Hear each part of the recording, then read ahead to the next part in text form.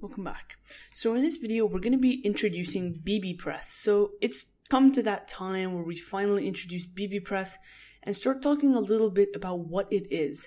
So for the first part of this section, we've been mostly focusing on BuddyPress. So BuddyPress is cool and all, but when combined with some other plugins, that it can really be useful. So one of these that it's commonly used with is bbPress.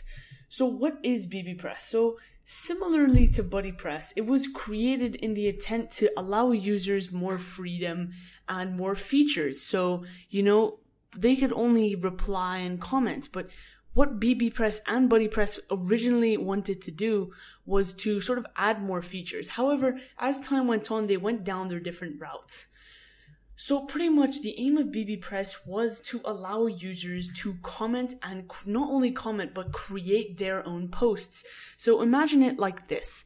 Pretty much for the majority of WordPress's life, only the administrator or the owner of the site or anyone who had access to the backend, so administrators and editors, could create blog posts. What bbPress wanted to do is allow users, just regular old users, to create their own blog posts. Now, instead of allowing them to just create regular old blog posts, they actually made their whole own section for it. So instead of having just blog posts, they grouped it all up into forums. So let me talk a little bit about the hierarchy of how it works. At the very top level is forums. Now, forums cannot be created by any user. It has to be created by someone who has access to the backend. But then, as you get deeper into each forum, you can then create topics, which the administrators can't create, but you can create it, but the users can also create these topics. And in each topics, people can make posts, leave threads, replies, everything like that. The only part that isn't available to access is the actual forums itself, which is at the very top level. So let's talk a little bit about bbPress versus BuddyPress. This is a very common debate, and a lot of people don't really know the difference between the two. So let me explain this here. BuddyPress was made to add social interaction into your website.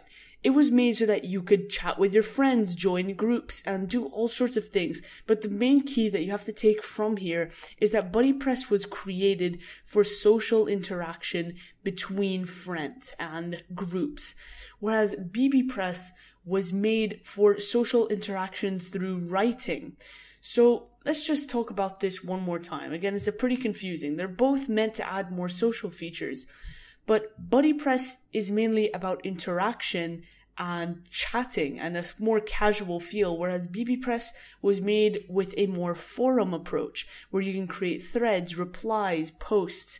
So those are like the main differences. Now there's obviously a lot more, and there's also similarities, believe it or not, but just know that they're two very different things. But then when you join them together, they can actually create something very great because they're both based off of the WordPress user system.